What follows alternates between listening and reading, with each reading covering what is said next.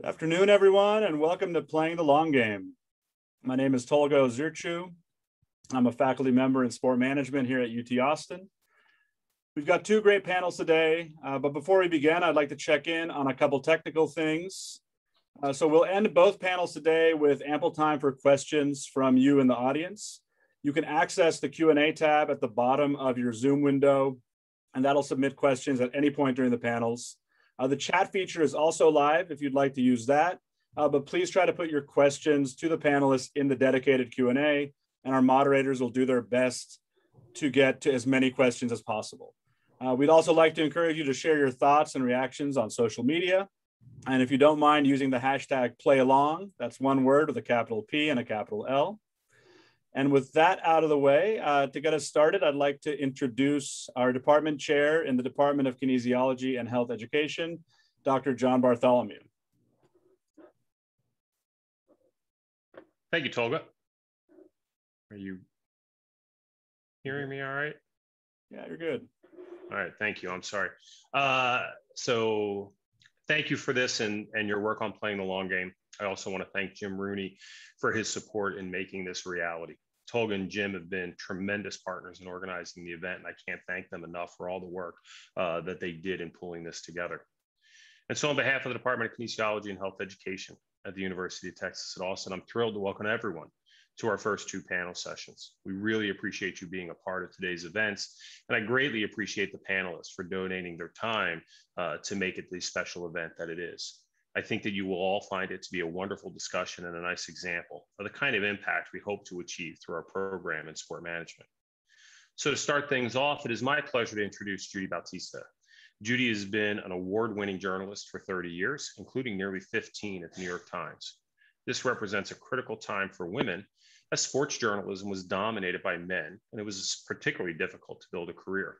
This makes her success all the more impressive, covering the NFL for 20 years, along with Major League Baseball, college football, and basketball in the local news. She rightly serves as an inspiration to all aspiring journalists, and it is my great pleasure to welcome Judy to introduce our first panel. Wow, that was very, very nice. I appreciate it and very unexpected. Thanks very much for that introduction. I'm thrilled to be here. My only regret is that we're not physically in Austin, because somehow, as long as my career has been, I have never been to the University of Texas. So hopefully we'll remedy that in future years. But thanks for having me. Let me get right to the panelists. I'm very bad at directions, screen directions, so just follow along. Laura Warren, I'm glad Laura got in, by the way, we were having an issue there, a technical issue, is the general counsel for the Chicago Fire of Major League Soccer. Matt Bowers, maybe a familiar face to those of you in Austin, Associate Professor of Instruction in Sports Management at UT. Alan Hardin, and this is a mouthful of a title, Executive Senior Associate Athletics Director, Performance, Health and Wellness. And I suspect Alan was very busy last year. And finally, my colleague at the NFL, Leah Triola, Senior Director, Football Operations and Administration, who I think probably became an expert, like so many of us did, on testing and contact tracing last year, probably knows more about it than you ever wanted to know. The purpose of this panel, before we get started, is just to talk about the COVID season, what we learned, what the challenges were that were presented, what we're going to take away from it, good and bad, if in fact anything good can be said to have come of last season, how sports had to adjust. I can tell you that when I started covering the NFL, I was told by a top NFL executive that sports does not change very quickly. He said the NFL turns like the Queen Mary. And that has been true most of the time until last year, when, of course, everything had to change on a dime. I think the word reimagined was thrown out every day. We heard that. This panel is going to discuss all of that. So I want to throw it to all of you first, and maybe we can just go around and talk about how things changed in your field, how your job even changed, what your responsibilities were like. Leah, I want to start with you, since you said in an email to me that you thought this might produce some PTSD. So I want to get this out of the way right away. Yeah, Tell me about what a year. Yeah, what a year. So yeah, in my regular job, I'm in football operations, kind of dabble in really a little bit of everything, but my main focus is usually on policies that cover the integrity of the game, as well as I oversee the administration of the game officials CBA. So some people don't know that the game officials have their own union. We have a collective bargaining agreement with their union. So just overseeing the day-to-day administration of that. This season, I was a contact tracer. I was an infection control officer, just a little bit of everything to do with COVID. So from a contact tracing perspective, we learned very early on that it was really important to make sure that we were tracing a positive case to know who they were around, how the virus may have transmitted. So there was a core team of us that became contact tracers for the clubs. And we had a meeting every morning at 8:30 with football ops, management council, Dr. Sills, epidemiologists, and we would go through all the positive cases of the day.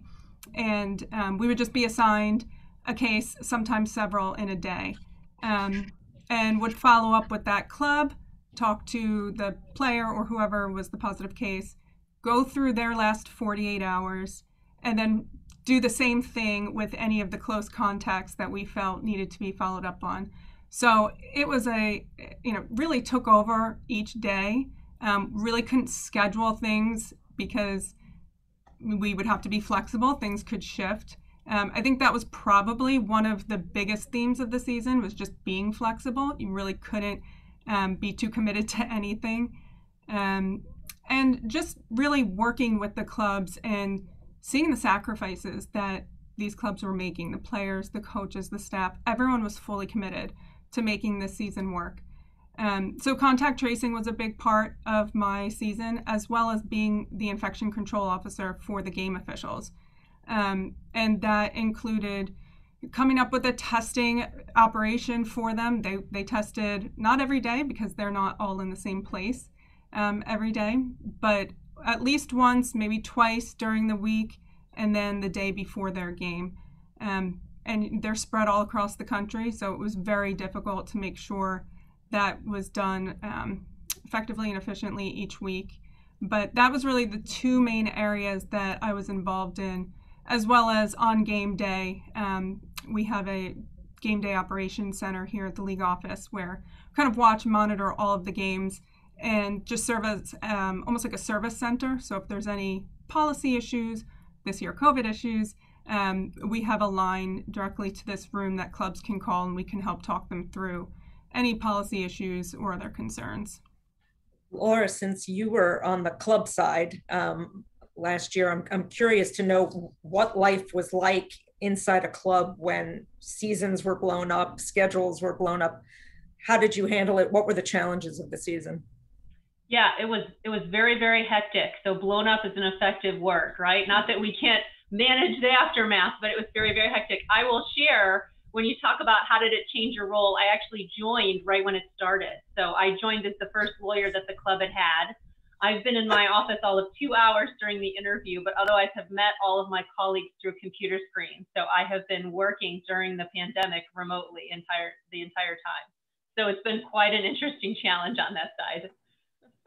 So I joined as the first lawyer for the club, and I joined at a time when the industry was just upended trying to manage this. And I would say COVID has dominated my workload. So, not only on the first team side and managing it for the professional team side, but also on the employment side with our staff. And then we have a host of youth programs and adult soccer programs as well, and managing COVID protocols in that space and our response planning, and also coordinating with local officials and public officials. So I think on the club side, it's just required people to really very quickly pivot, as you alluded to, and try to create new revenue streams, new protocols, new coordinating with stakeholders.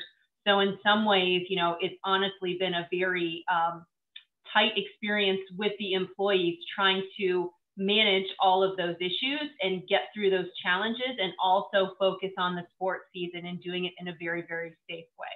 So it's certainly been challenging, but I feel like the clubs have started to really have a consistent protocol, and at least from our side, the league has been very helpful in establishing that. And I could say the same for the NFL. I know they've done a very good job with establishing higher level protocols that all the clubs can live up to then. Alan and Matt, I don't know which one of you wants to follow on that, but I know you've got thoughts on those topics about how to adapt, how everybody had to adapt. Yes, Matt, you're motioning to me. Yeah. Well, thanks for having me, Judy. I appreciate the time today.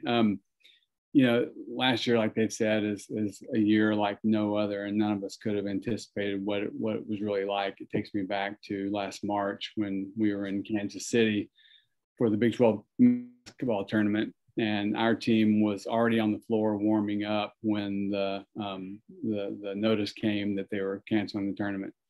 So we had to pull them together, get both our men's and women's teams together, get them on the plane and come back to Austin. And it was the following day, I think many remember, that the first case associated with UT was reported. And that happened to be our former president's wife. And that's publicly known. So I'm not disclosing anything that others aren't aware of. But so that really sort of rocked our world. Suddenly what felt like was something that was very far away was upon us. So we were all sent home, the stay-at-home order, and we were first faced with just trying to figure out what was next. And the task at hand would be to figure out where our kids were, our kids meaning our student athletes, where they were going to be for the next short term, how to get them back safely, and then how to imagine starting to train and to work out. And oh, by the way, if we make it through that, we actually may play some games. So it was a really tall order. And I'll take this moment to really laud the work that athletic trainers have done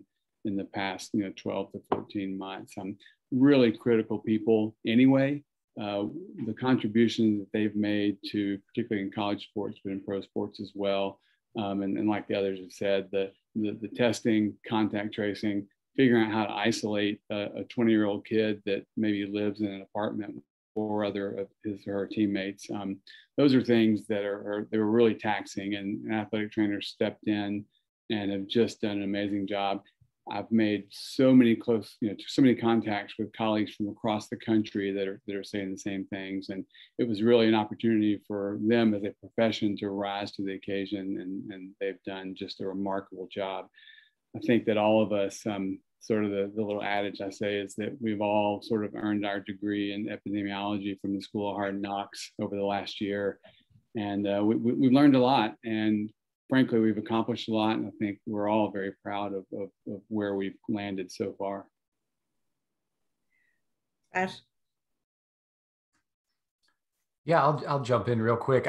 Compared to everybody else, I had it pretty easy, I suppose. I wasn't down in on the front lines dealing with the day-to-day logistics of this, which I, can only imagine was exhausting and scary and sad and exciting and all of those things. The university setting was remote. Everything was, I kind of went into my own little island, and that was fine. The challenge for us, of course, was we had a cohort of graduating seniors and master's students entering a literal ghost town of job opportunities. I remind a lot of the students who are getting ready to graduate now that thank goodness you weren't graduating last spring, because it was really, we didn't know anything. We didn't know what you were going into. The industry just sort of, kind of consolidated and shrunk down to its bare minimum. And now it's scaling back up, and there's more opportunities, certainly. But, I've had the I guess, good fortune of being able to be removed and to kind of observe and watch from a distance, and to think about what sports role in the things that we do, and how COVID has amplified that. And then you layer on top the social justice movement going on during this same time. And I would argue that, perhaps never in the history of modern sports, maybe the civil rights era, right? But perhaps never has sports played a more kind of central role in the national conversations we're having about who we are, who we want to be, how we want to treat other people. And so in that sense, as scary and sad as this time has been, it was kind of exciting as well. And I think it further elevated the role of sports in how we think about who we are. I actually want to pick up on a thread you just said. I was struck, so I was covering the NFL, and I was struck by how adapting to the pandemic affected everything. Everything was changed in some way. Obviously, the Super Bowl was, the draft was changed entirely, but even just day-to-day interactions were changed. Training camp was changed. Interviews with players were changed. Every facet of the season was changed. And I wonder, now that we're sort of maybe coming through on the other side, we hope, what are we going to take from this? Is there anything we're going to carry forward from last season, or are we going to say, like, thank God that's over, let's never think about it again? What are your, Matt, as you said, like, you sort of got to watch it maybe from 30,000 feet. What do you think? Are we going to take anything out of this? I think so. Yeah, I do. And I read a great book early on in the pandemic called Post-Corona by an NYU professor named Scott Galloway. And he sort of equated the pandemic, we kept wanting to talk about it as like, a hindrance, or, kind of standing in the way of things. And he actually described it as an accelerant. So it was actually kind of speeding up the timetable that was already kind of on its trajectory, but it just accelerated it. And in preparation for this chat, I was thinking a bit about that metaphor, and I almost think of the way COVID and sports interacted almost more as like a wildfire. I think it came through, it burned down a lot of things to our roots, our like most basic level of trying to understand why sports matter and how they can play a role in society. And when you boil it down to that, you've got, sports are a way to create connection with people. Sports are a way to create identity. Sports are a way to have experiences that are meaningful to you. And I think one of the things that I take from this, and as I look at the successes of the pandemic, which is a weird thing to say, when I look at the organizations that have had success, and I look at the ones that are emerging, I think a lot of that success comes from tapping into those kind of roots of why sports are so important in our everyday lives. So I actually think COVID has sort of forced us to revisit those and re-examine our priorities as we kind of reconfigure for moving forward. And I'm curious to see if, how others feel who are in it a little more than I am. Yeah, Leah, I'm curious to what you think. I know I've heard NFL people talk about the accelerant in particular, things that were accelerated, but what you think the NFL might have learned from last year that's going to carry forward, or maybe what the NFL learned and they can't wait to throw in the trash can. I don't know. Yeah, I mean, I think what you said in the beginning, Judy, that everything flipped upside down.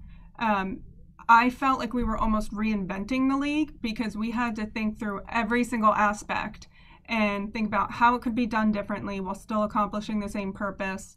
Think through what it meant to, just operate a football team, operate a game, and go step by step and think, okay, well, here's a touch point. Here, where two people have a meeting. Now it needs to be virtual. And just think through how we could distance people, have the PPE, and still, accomplish what our goals were. And that was very, very challenging. And so, yeah, there were a lot of changes you saw on game day. The sidelines were very clear. You saw, the reporters and a lot of the media up in that op zone, that first row of the Stadium Bowl. So there was a lot of changes just to what you saw on game day, and even more what you did not see. I think a lot of, at least on game day, there have been things that we've talked about before, like, should we limit how many people are on the sideline? And this gave us a chance to see, well, what is the bare minimum that we could get down to actually still operate the game? And then we build from there. So I don't think anyone wants to be quite as restrictive as we were last season, but it's kind of a starting point to help us figure out, okay, it does contribute to player health and safety to try to limit some of the numbers. So where can we do that? A lot of the game day roles were consolidated. Some were eliminated, just to try, again, to limit that number of people down there. To the extent that we could continue that way, there might be a few positions that, we have eliminated for the just ongoing, but we don't want it to affect the game if it doesn't, need to be eliminated. So there will be some changes, maybe not so obvious to the viewers, but we are hoping to get back to normal, obviously reviewing policies again for this season, how they can be relaxed, what needs to remain the same. Obviously, vaccination is playing a big part in that now. So it's continuing to be a learning process. But one of the things I've seen come out of this is just the collaboration. We collaborated with the teams, with media, with the unions, with the departments here at the league. The collaboration was something I've never seen before. And I think that's something that will continue going forward. Whereas in the past, people were very focused on the role that they played. You know, each department is kind of focused on what their goals are. But this season, we were forced to work with each other because we all had one goal. And that was to get through the season, play every game, and get to the Super Bowl, which we did. And we would not have done that without taking every aspect of the game into consideration. So I definitely foresee that piece remaining, as well as just being more innovative, how we engage fans. You know, just taking that more, like that daring approach to what can we include in our game, whereas most major sports leagues are rooted in tradition.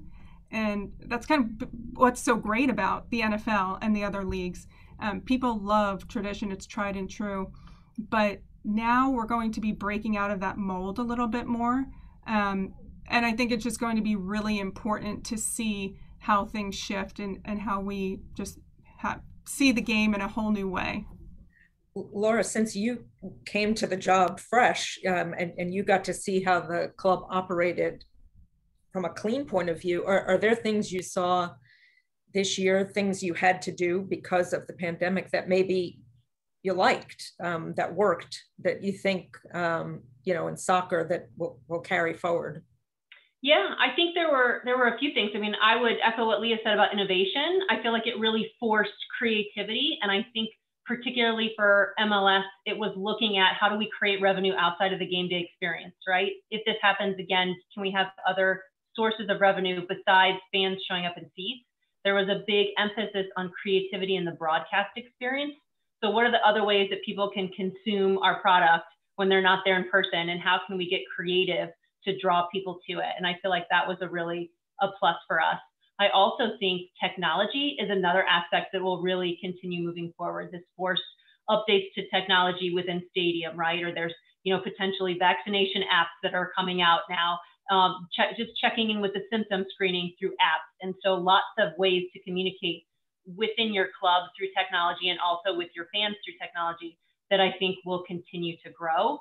And then I think this is true probably for any entity coming out of the pandemic, just flexible working arrangements and, you know, figuring out people are capable of working in different environments and being forced to go through that, I think really opened the eyes to a lot of organizations about how can we do this differently and still have effective employee engagement and effective contribution.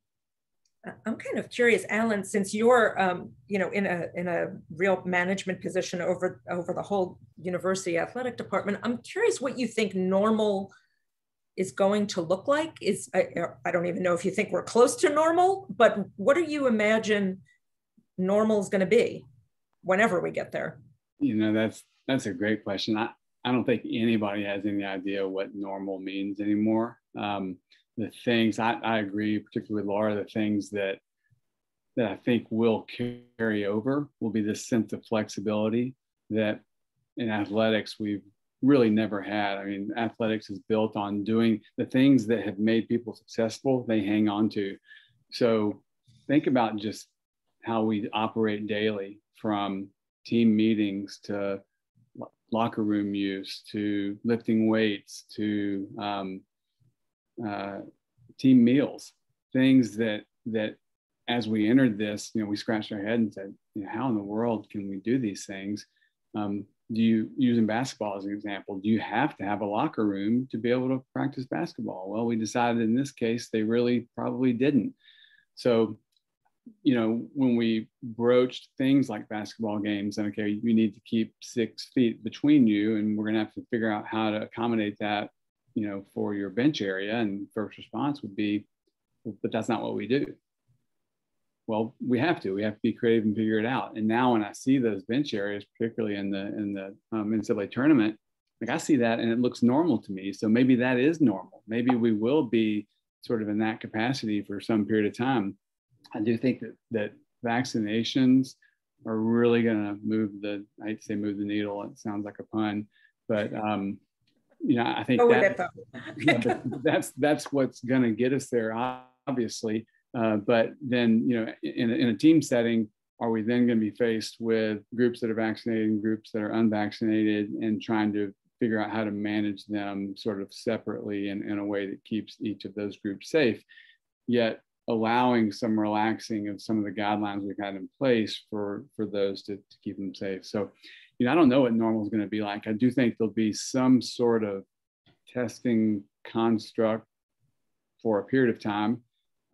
What that looks like, I don't know. And that's something that we've been so focused on for the past year, that a world without COVID testing, to me, I'm not sure what I'd do with all my extra time. But I do think that we're going to be faced with these types of decisions for a fairly significant amount of time. It certainly seems like the vaccine issue is probably going to be this year's version of testing, right? Lots of decisions are going to have to be made around vaccines. And I suspect, just from knowing the NFL, I think these are going to be pretty sensitive decisions, and there's going to be quite a balancing act just from some of the memos that have already gone out. I wonder if, I know from covering sports, I was surprised. I only covered in person this year 5 games. One of them was the Super Bowl, because there was no access at the stadiums. But one of the things I noticed, I went to the season opener in Foxborough, and it was completely silent. They had no fans in New England this year. And this year gave me an appreciation. I did not know that I was taking them for granted.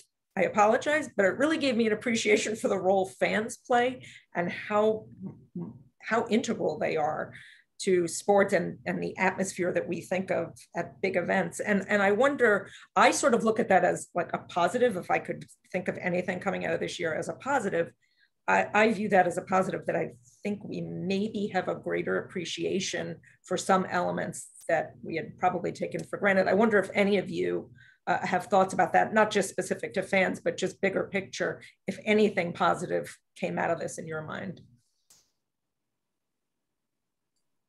Well, I think, again, the innovation has been the theme so far, but, when I look at kind of coming back to those basics of like why sports work, it was interesting to see some things sort of emerge during this time. I know there was a lot of, you could look at the ratings of more kind of traditional sports and things and be kind of discouraged about, how the level of engagement in that regard. But then you could look at the ratings across women's sports, for example, and see some real signs of encouragement. And I think we're at a real inflection point for women's sports in general. I think we are seeing the real emergence of the NWSL as a viable long-term league product, potentially.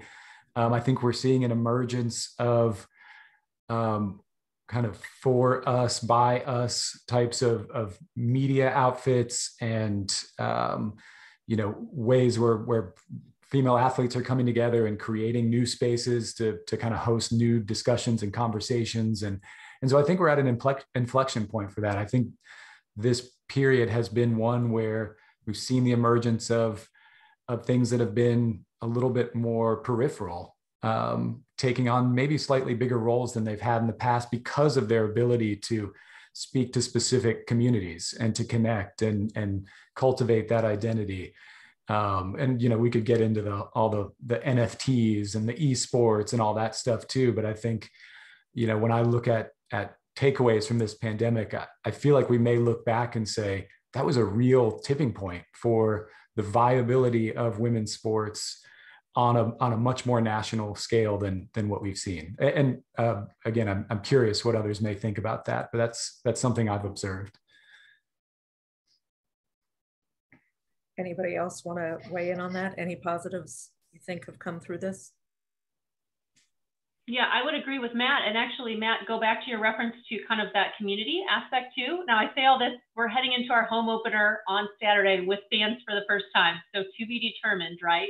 But I also wonder if, you know, at least for me, as I'm watching sports pick up again and fans in the stands, it's such a sense of hope and relief and wondering, does it give some sense of proportion that it returns to that kind of community focus and is less about the wins and losses? I feel like that may wear off quickly, but I also feel like at least coming back in, we're just so grateful to be having the experience to be together with people, that there's a real focus from the teams, the leagues, and the fans on that community piece as much as the game itself or the outcome. Leah, I know you mentioned fans to me. It was so odd to not have the fans in the stands. I mean, just seeing on TV, having some empty stadiums. I didn't go to a game until postseason, but it was very strange and definitely gave me a new appreciation for, you know, having a stadium full of fans. And it's funny because we had to adjust some of our policies to account for that, where normally artificial crowd noise is prohibited. We now required that this season, so that there was some sort of like baseline murmur in the stadium. And I'd heard from, you know, coaches, players, that it took them a while to really get used to that, because it almost felt like they were just, you know, scrimmaging. And to remind yourself, oh yeah, this is a game, really does show how much of an impact fans have. So I think we're going to continue to look for ways to engage the fans and just make a better experience for them in stadium once we do return to having full stadiums. Alan, is that, you think that's, I imagine when college sports comes back full-fledged, we'll go back to having 90,000 people in a stadium and it'll feel very normal, but is that a piece that affected college sports as well? Oh, yeah, of course, and probably in a different way. I think with some of the pro leagues, you know, I understand is their revenue source is so TV dependent. You know, college football particularly is very gate dependent. So I've heard 80-20, the fact that you know, 80% of the revenue comes from people sitting in the seats. So a college football season with no fans is not a college football season. It probably just doesn't happen.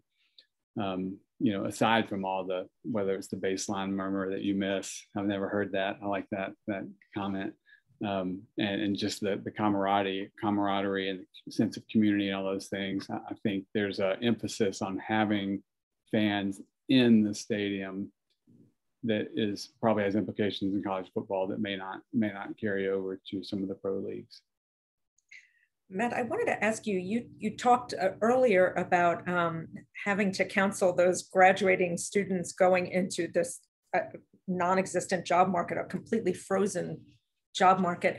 I wonder, maybe bigger picture, like what do we think the business of sports is going to look like going forward? Is it going to snap back to 2019, what it was? Is it going to be diminished?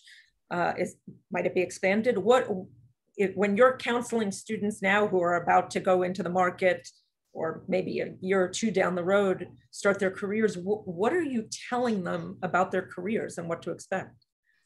Well, yeah, that's the question, right? Is what does 2022 look like? What does 2023 look like? And I think we've seen maybe a slightly like more rapid scaling back up than maybe I expected, as it feels like we got over the hump with the vaccines and you know, with a lot of the fall, you know, sports and the cycles. So like it's all about kind of when things fall. And so in the autumn, as things are getting ready to start back up, and we're in Texas, so we're default to thinking about football, of course.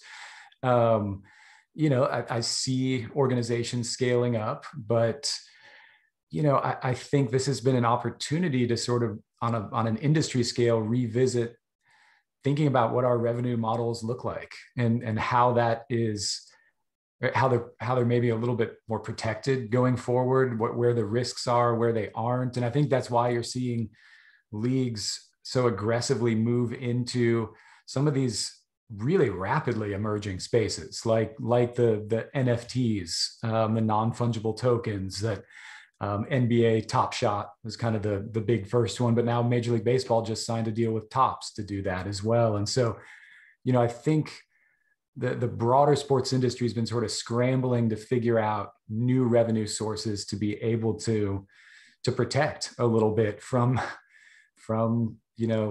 what we've just experienced, where you take all those gate receipts away, you take like all of that, and it really kind of devastates the financial model that we've traditionally utilized. So, for students, it just becomes even harder. It's insanely hard to work in sports, like it's a supply and demand issue. And so we have the top however many percent of students in Texas, top 6%, 8%, whatever it is these days to get in.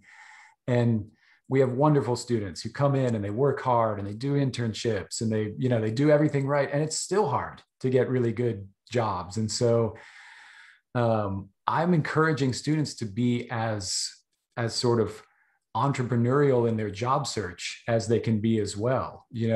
We're seeing some success with students, certainly some success with students landing in traditional major pro leagues and teams and major college sports, but also looking in areas that are maybe sports adjacent, like a lot of the tech startup. Austin is a big tech scene, and looking at opportunities that were maybe a background in sports and understanding how to work in a team, how to work hard, how to do all those things that make our students marketable, but maybe just in a slightly different setting. And that's not to crush their dreams or say you shouldn't work in sports, but just to broaden that, because I think the industry itself is still kind of figuring out what staffing looks like, what the financial models will be as we move forward. And we just, like you said, we just don't quite know at this stage. Leah, you mentioned something very early on about like what we all learned, I think, was to be flexible and be prepared to pivot. And your job description might not exactly match what you're going to end up doing. And I wonder if we're going to see more of that going forward. Like I said, as these students sort of get into the job market, if that's going to be even more important as sports emerges in whatever fashion it's going to emerge. I definitely think so. I mean, I know several people here at the league office and even at the clubs whose roles have totally changed and are going to remain like that going forward, because they've learned, they've discovered a new skill set that they have, or they discovered a new passion, and they're just going to continue forward with that. And I think it really opens up a lot more opportunities for people, because as leagues are starting to shift, and you said reimagining, that definitely is a buzzword this year. We're reimagining everything, events, how we operate, and that's going to open up more opportunities for people. And I think as we learn together how to deal with COVID, and there's always going to be something new on the horizon, but with COVID, we're all on equal playing field because we're all learning about it together and how to deal with it. So everyone has an opportunity to kind of reach out and solve an issue or fill a gap. And I think as long as you are willing to be flexible and you're willing to be a team player, jump in and help out, even if it's not really something that's within your wheelhouse, it'll help you become more well-rounded and just open up more opportunities. Laura and Alan, either one of you have any thoughts on that? Yeah, I just add, when you're talking about sports opportunities, and Matt mentioned kind of the sports adjacent companies, I feel like that's a great chance to get into if you're looking at the companies that sponsor sporting events, right? There's a ton, and there's folks on that side who are collaborating with the folks who work in the league and the team side. So that's another good opportunity. And I also feel like, with the emphasis now and so much more awareness, much needed awareness on diversity and inclusion, I think there's also a concept of cognitive diversity and making sure, I think sports entities are slowly becoming aware that, we may have been somewhat insular and that there are lots of other areas and expertises for people who have not developed their skill set in sports and see sports with a fresh perspective, and therefore bring that innovation and that flexibility that maybe the sports leagues don't have. So if you're not starting in sports, if you can think of a way to bring your skill set to sports, I think there's a lot of opportunity there to develop. Yeah, and I'll just add that I think all of our organizations are probably smaller than they were a year ago, and we rely on every one of our coworkers to help. So I think someone trying to get into this setting, be willing to take on any role in any task and learn from it and develop your skill set. I think that opportunity will present itself just by the sheer nature of a smaller organization trying to execute a still monumental task. Before we go to questions, we're going to go to questions. We have some good ones already. I want to ask each of you, when you reflect on last year, we hope it's only going to be 1 year, but when you reflect on last year, what's your big takeaway from what you experienced and what your workplace experienced? Whoever wants to go first. I'll jump in and just, I think it's that we can accomplish nearly anything when we work together and we're determined to do that. And really, I think just the thought of playing a football game seemed virtually impossible. And we started from this position of looking at risk stratification for sports and assuming that those that have close contact, i.e. tackling, blocking, that sort of thing, that they would be at really high risk to transmit the disease to each other.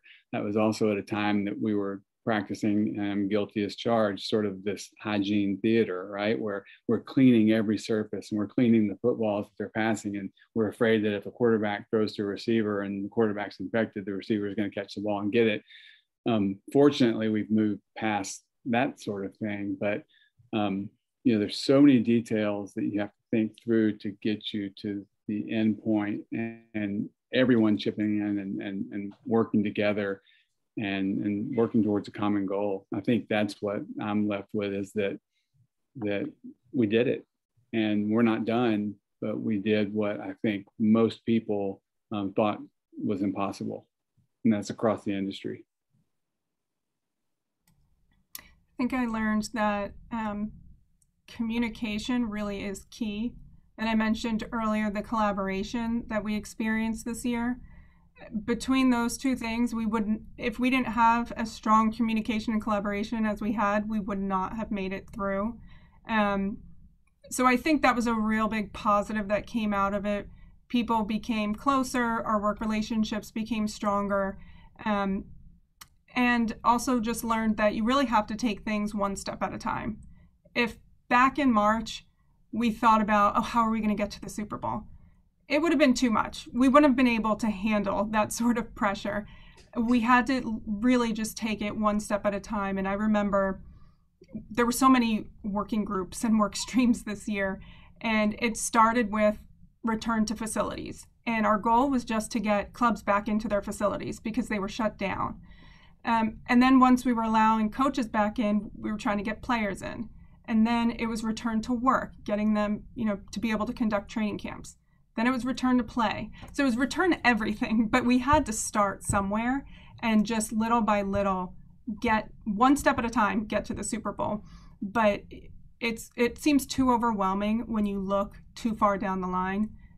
So really just taking that one step at a time and accomplishing small goals to get to the bigger goal. I would say that was one of my takeaways. Somebody said this to me very early on. I think it was during the draft last year, was don't make a decision before you have to make a decision, because the information you have is going to change. And as we saw last year, it changed dramatically and rapidly. Like you said, I mean, certainly last year at this time, I thought, how the heck are they ever going to have a football season? And even when opening day, when we got to September, people at the NFL Network were saying to me, do you think they're going to make it through the season? I said, well, I think they're going to start on time. I have no idea if they can finish on time. And my takeaway was that things were changing. They were changing the rules, they were changing protocols, but they didn't make decisions until they had as much information as they could possibly get. And that was something I learned. Instead of rushing in, and as you said, like, what are we going to do about the Super Bowl? In March, like, no, just like, you got to wait until you have, things will change before you get to that point. Anyway, I'm sorry to interrupt. Keep going. That was it for me. Okay. Laura, anything from you? I'll jump in. Oh, sorry, Laura. Yeah, I'll jump in. You know, here in Austin, we call ourselves the live music capital of the world. And, you know, I remember very distinctly, it's like a, you know, kind of almost like a 9/11 type of JFK moment when we canceled South by Southwest, which was probably the first major event to be canceled in the country. And really, you know, you had Rudy Gobert testing positive with the Jazz, and then South by Southwest canceling. And that really set off the dominoes, which would have been set off anyway. But I think back to that, and I think about this past year and the role that sports and events and entertainment play in shaping the identity of a place, and the challenges to that, and how difficult it can be when you live in Austin and you can't go to Longhorn games, and you can't go honky tonkin', and you can't go see live music or whatever it may be, right? So it was a real challenge to our sense of place and identity. And I think a lot of people are feeling that all over, when you just have to shut down and become this sterile, you know, isolated version of any town USA, more or less. And so I think a lot about that. I also think I have a strong identity to my hometown area, which is the Tampa Bay area. And I thought there was nothing more fitting in 2020 than to subject the rest of the country to Tampa doing really well in like a bunch of sports. So we won the Super Bowl, we won the Stanley Cup, we went to the World Series. It was like a weirdly bittersweet kind of thing to follow. But yeah, again, it was like that ability that sports gives to connect back to how we think of ourselves. And this was a real challenge to that. Yeah, way to rub it in there, Matt. I totally would too. If it was my team, I'd be all over that. I couldn't agree with you more. I will just add, I think my takeaway from the year is just resilience. I feel like, you know, having lived through it with, frankly, all new colleagues and all new, it feels as though we've had the relationships longer than we have because of the experience. And it was such an opportunity to lead. And I think it offers lessons about how you take that going forward. You had to lead, as you pointed out, Judy, in an environment where you can't make decisions until the last minute, and you have to be ready to change them, and you have to have contingency plans. And so I think those are kind of leadership lessons on how to manage unpredictable environments, which we know will come again, right? Yeah, Judy, if you don't mind, I'll add one more thing that I was just thinking about. Something Laura said kind of triggered it in my mind. You know, I think I do a lot of work at the national level, looking at youth sports and athlete development and how we try to make that work better, which is always a fun battle. But, you know, when we look at from the pro levels all the way down to the youth levels, I think one of the takeaways is the impact that our governance structure has on you know, the challenges that are created in managing something that's this large scale. So, you know, we tend to be a sort of federalist, like let the states decide, let the market decide. And we saw that, you know, when we're applying that across a league that has 32 teams or 30 teams or whatever in different states, or, you know, you've got 50 different kind of approaches to handling youth sports or whatever it may be, it creates real challenges when you're trying to operate on a broader scale. I mean, there were teams that didn't get to play, you know, pro teams that didn't get to play in their home stadiums, you know, and so still aren't. And still aren't. Yeah. And so I think that was something that sort of quietly, you know, popped up to me as like, yeah, this was a real reminder that this is kind of how we roll. So there's some good to that in many ways, but there's some challenges, particularly when you're coordinating national level efforts. I do think, having observed sports for this long, I think the ability to be flexible was something I wasn't sure we all had in sports. And we found out obviously that we did, and really to great success in many cases. The NFL's case certainly was a great success. And I think that's probably a good thing going forward. I mean, we all learned to operate in ways that were much different from the ways we entered the year thinking we were going to operate.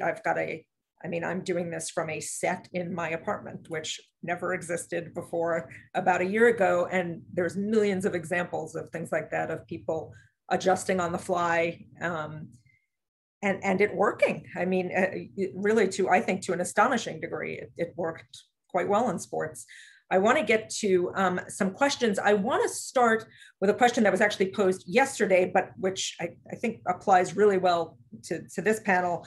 Maybe, Matt, actually, you just mentioned youth sports, so this might go very well to that, but Matt and Alan, you might be able to weigh in on this. This was a question from, and I hope I don't butcher this name, Jonathan Shivers. I hope that's the right way to say it.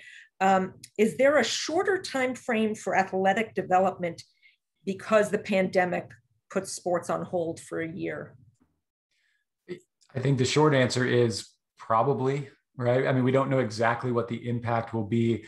I do quite a bit of work with a group called the Aspen Institute, and they're leading a lot of the conversation and a lot of the research that's going into looking at youth athlete development.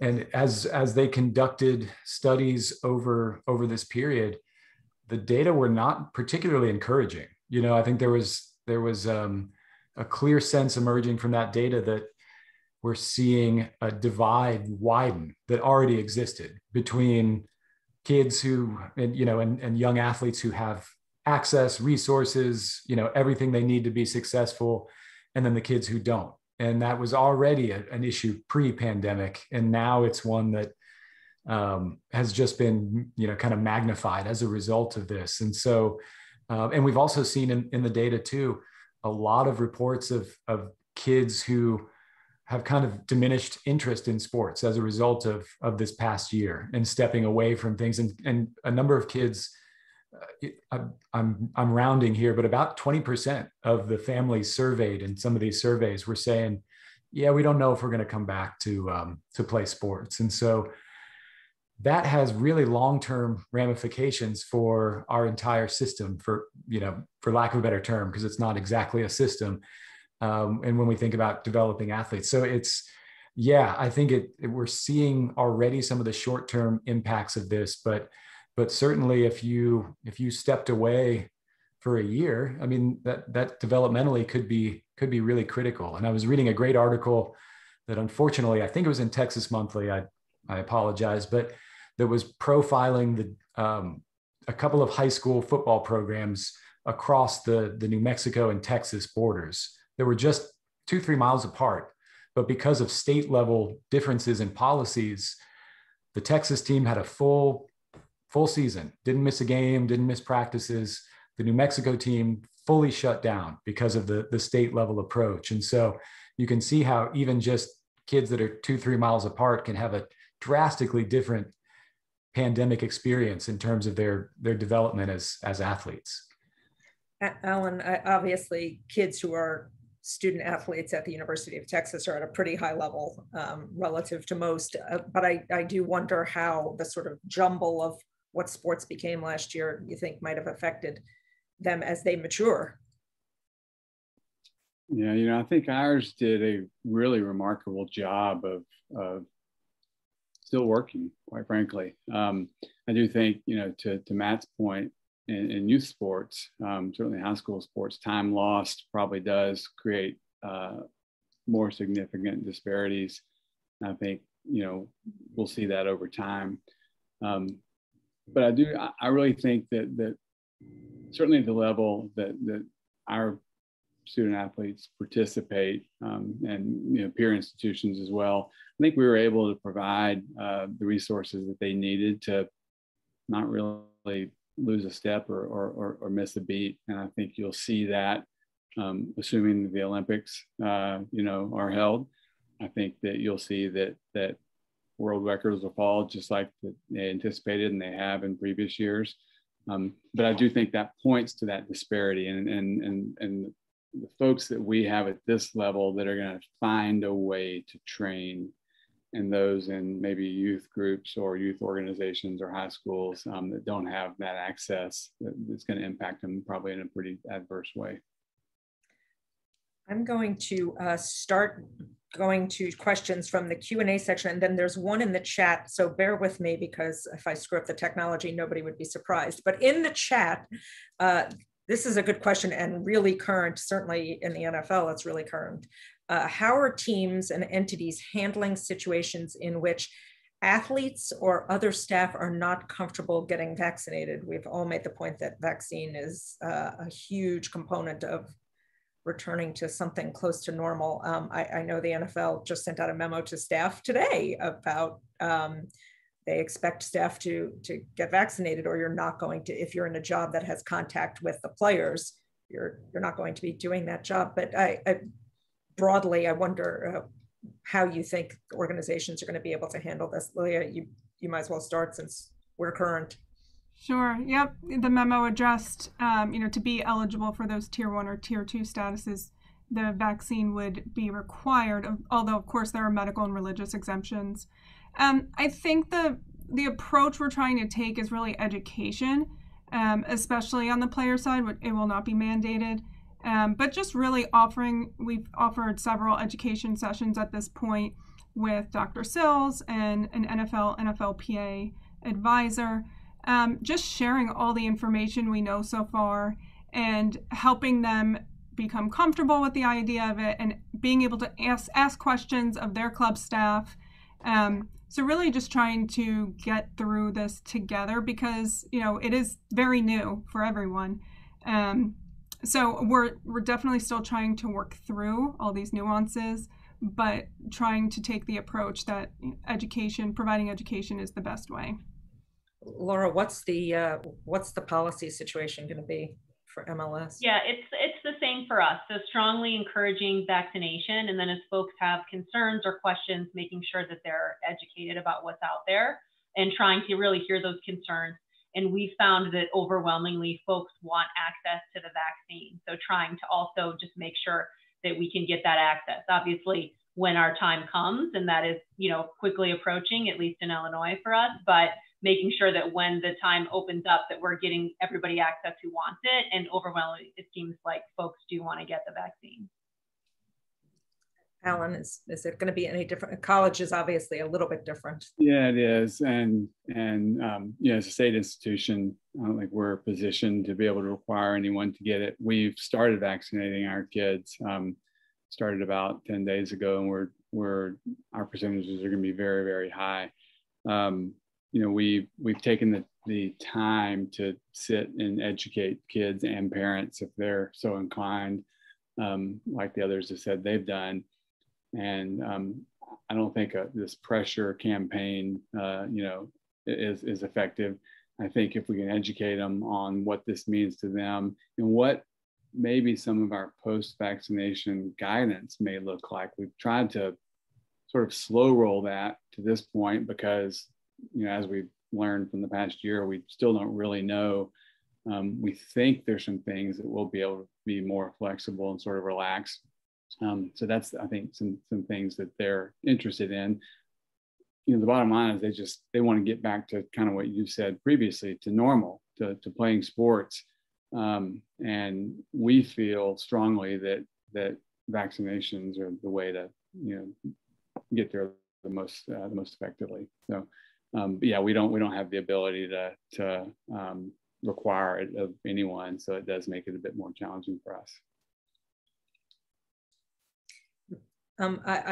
This just popped into my head, but one thing, the county where the Buffalo Bills are located just announced today that they hope to have full stadiums. The NFL hopes to have full stadiums in the fall, and they are good with full stadiums as long as everybody can show proof of vaccination. And that's the first I've heard, at least on the NFL side, of a situation like that. And I'm fascinated to see what the different rules are going to be, because obviously New York has been very strict all along. There were no fans all through the season. And I'm curious to see how many more might go that route where you have to show, some kind of vaccine passports we've all heard so much about. Let me get to other questions. This one is for Alan. It says, with colleges and universities going to online, how has that transition helped or hurt the student athletes and coaches? Good question. I think it's probably allowed more flexibility of schedule, because as we know, many of the classes, if they're online, they may not be at a specific assigned time. So I think that has probably made it more convenient for many of our student athletes. So I think flexibility in time was probably the biggest thing. They've really responded remarkably well. I think this concept of, early on, it was like, there's no way we're going to move to virtual classes. Kind of when you talk about moving back to the theme of being flexible and being able to accomplish what you have to when you really have to. It's been, I would say, a largely positive experience for many of them.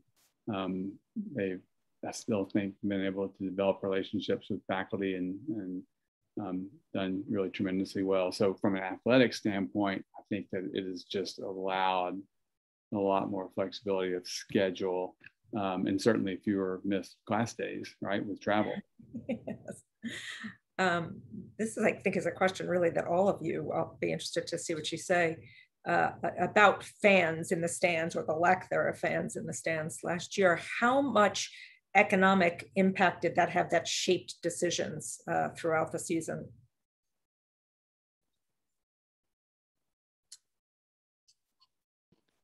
Right, that's a tough one.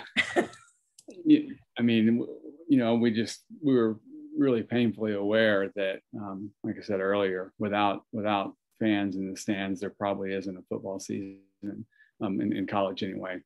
That was something that we always thought of. We were trying to help get there, but the bottom line, although we were involved in a lot of decisions in terms of capacity and how to have a safe environment, we were really primarily focused on what was happening on the field. So, while we did help guide that, and everybody's goal was to have fans in the stands, it didn't change our focus from our student athletes and what we were trying to accomplish. Yeah, Judy, I just want to make sure I understand the question. So how much did the economics of not having fans actually shape how you decided how to handle it? No, how did it shape decisions? I'm assuming the question is more just how did it shape decisions within the league or within the team, the lack of fans and the revenue impact of having no fans? Right. I mean, I think it had a big impact, like anything would, right? That's taking away a huge source of revenue. So I think it had a very big impact. It forced you to prioritize what's going to be most important for us this season. But I will say, I don't feel like it impacted the decisions that we made to protect health and safety, whether it's of players, staff, or for us with the youth programs as well. And in fact, on the youth side, it's interesting, Matt, as you're talking about athlete development, we saw a lot of diversity in how families wanted to manage playing. And we made conservative decisions about not opening programs or not traveling across borders that were very unpopular sometimes with some of the families, and decided, despite it was going to hurt us economically, just felt like it was best overall for health and safety. So I think it's safe to say it absolutely played a big decision, except when it came to those health and safety decisions. I'm sorry, Judy, but I think it's almost going to be more interesting this year, this season. I think there was a general sense that, like, all right, we've got to eat it. We don't know what's going on. We don't know how to handle this. We got to plan on really taking a huge hit here. Now, however, as we know there's a path toward getting back, it'll be really interesting, and of course politically charged as everything is, to see how many teams follow suit with like what the Bills are doing. Because obviously you want to maximize capacity, right? You want to get as many people in there as you can, while also walking that political line of not alienating certain segments of your fan base. And so that's where I'm really fascinated to kind of watch unfold. And as like Buffalo does it become easier for the Giants to do it, and the Jets, and where do the dominoes start to fall with that? I think it's going to be something to definitely watch kind of unfold over the coming months. And maybe I'm more titillated by it than other people, but I think it's going to be like the issue as we're trying to make our return. So I agree. I think, as we were talking about, I think how they handle vaccines, how leagues handle vaccines for players and staff is going to be fascinating. But then I think, like, what kind of precautions are going to be in place for fans, because I think we all love the idea of full stadiums. That's great, but what does that mean? And how do you do that safely in this environment? And when do you ease off on restrictions on fans? Like, when do we get to an end point? Certainly it's very important in the NFL. Leah could say more about this, but there's no question the drop in revenue because of no fans affected the salary cap. The salary cap went down, which it never does. And that hamstrung a whole lot of teams. And there were very, very few teams that could be fully active in free agency this year. We saw lots of teams, including, I think, the Pittsburgh Steelers, Jim Rooney would probably say it himself, that were affected adversely by the drop in the salary cap. There's no question it played an enormous role. Here is, I think, a really good question. What was the most unique or innovative solution your respective organizations came up with during the pandemic?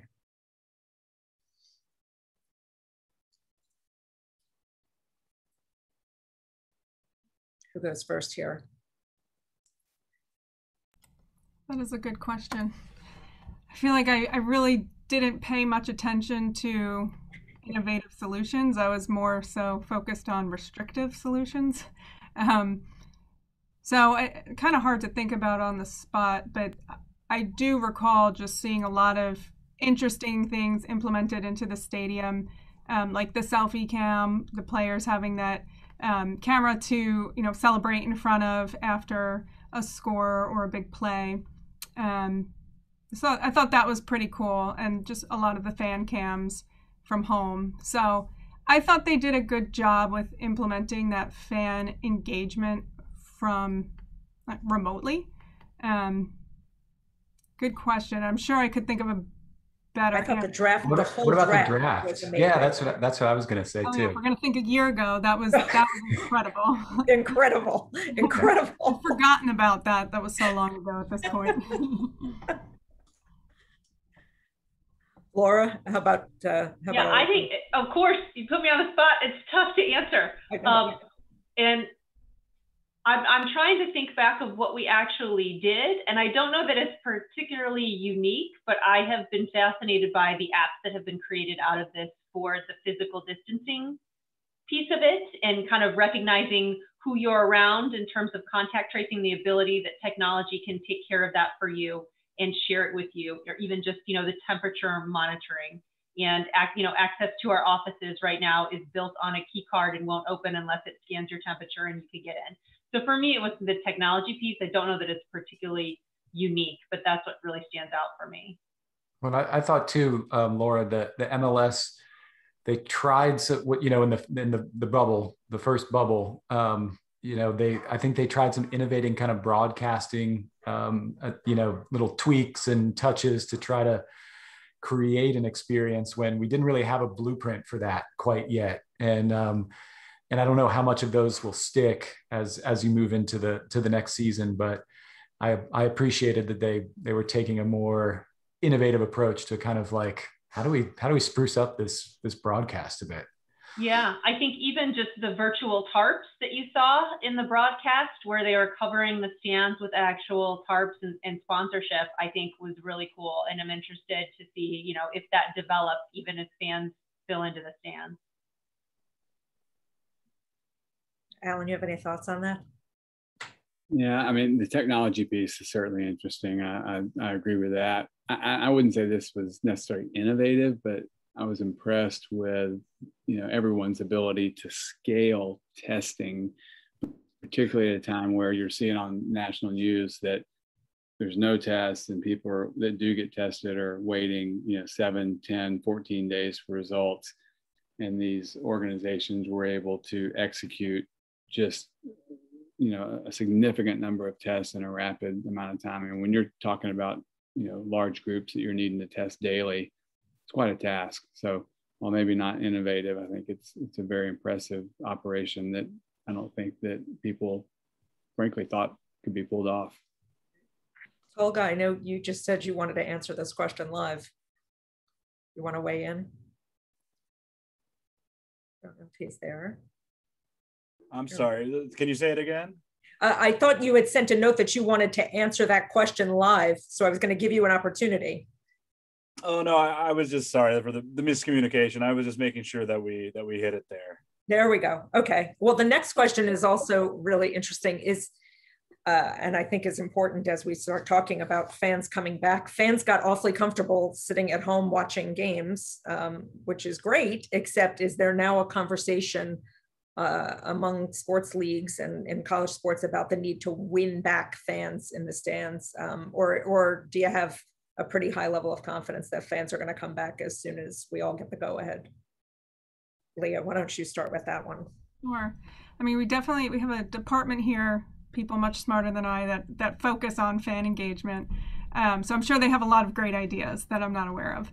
But I think people will want to come back. There's just a totally different experience being in the stadium, experiencing it live. And I think there's also something to being able to scream louder when the visiting team is on offense and wanting to kind of create that environment for your home team. So I think people will naturally come back. Definitely will take some effort on our part to just enhance that in-stadium experience, keep them engaged and help them to feel safe while they're there. But I think people want to return to some sense of normalcy, including going into stadiums. Yeah, and while I generally am like, be careful of the if you build it, they will come, kind of mentality, I do think when you look at the grand scheme of things, it's a relatively minuscule number that you actually have to fill, like in a stadium, even a stadium, right? Except maybe at, with 90,000 or 100,000, but an NFL stadium, an NBA arena, MLS state, I think the challenge may not be that initial, I think there's some pent up demand to come back and experience the live event.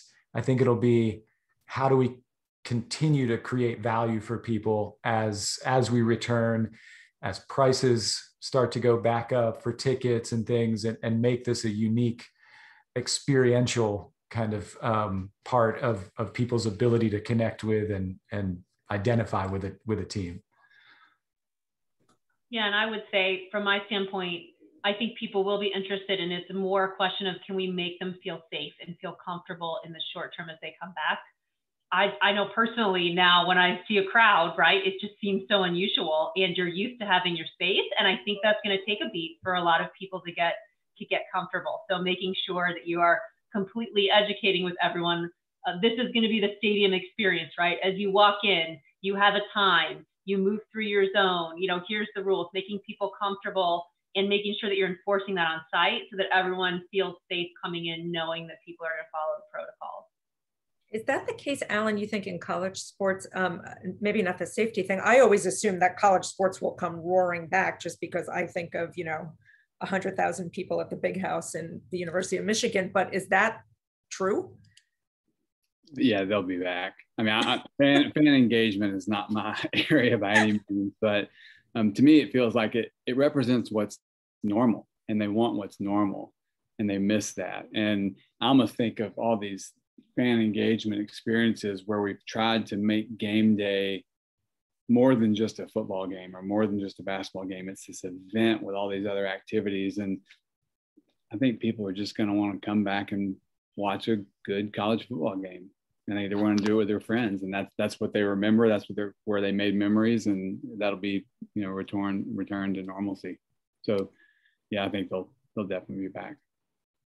This is a question from Devin Oliveira. I hope I said your name correctly. And I'm going to actually expand on his question. He said, when developing COVID protocols, were your organizations adapting existing guidelines or crowdsourcing ideas as you went along? I would expand that as you're developing vaccine guidelines and return of fan guidelines. Are you watching the other leagues? You're watching what's going on, or are you sort of following CDC? How are you doing this? Yeah, I'd say all of the above. I mean, absolutely collaborating with colleagues. We're watching what the NFL and other pro leagues do. Certainly that gives sort of a sense of confidence and a place to build from. But I spent as much time talking to colleagues about how they were trying to get kids back in the building? Are you using locker rooms? If you are, how? And that sort of lends itself to just the collaboration that occurred in the past year amongst all of our colleagues. We all counted on each other and their expertise. And, you know, as you work through these things, every little detail mattered. And you thought you thread the needle, and then there'd be an unintended consequence that you didn't think of. I mean, a prime example is one of the ways we got around kids eating together was giving them these cards for restaurants so they could go get a takeout. Well, lo and behold, they all went together and sat together, and that's not what we were hoping for. So we just hadn't thought through and thought that would be one of the unintended consequences. But absolutely, I'm counting on anyone and everyone, from CDC guidance to other leagues to colleagues, to help us craft what we think is safest for our student athletes. Yeah, I'd agree. I think you want everyone's input. And I will say, I get the sense, this is certainly true in Chicago, but maybe in other jurisdictions, that teams across leagues are communicating so that within a city, you're all subject to the same guidelines, you're all talking to the same public officials, and kind of moving as one body in what you're doing. So I feel like there's actually been a lot of communications just within the city across teams and leagues about what protocols you're putting in place, and an effort, at least for us, to try and be consistent across those teams. Yeah, and from the NFL standpoint, from the very beginning, there were several groups involved in developing the protocols. It's obviously led by health and safety, but management council, football ops, the NFLPA, we were all working to develop these protocols. And obviously the CDC guidelines served as that foundation. But eventually the CDC evolved their guidelines based on the NFL protocols. So it was really interesting just to see how things evolved. And I think it's because with the contact tracing, we were able to learn what activities were high risk, how the virus transmitted, how long someone should be in quarantine. And also we were the largest testing operation in the world. So it helped to test all of these people daily and just, be able to see when someone turned positive and then understand what they did in the last 48 hours. So that really served as the basis for continuing the evolution of the protocols. Going forward, definitely will have to be heavily based on CDC, as well as looking at the other leagues and seeing what they're doing now as they're operating during this time. And it's, as we've always said, we will continue to develop the protocols as we learn more and the science evolves.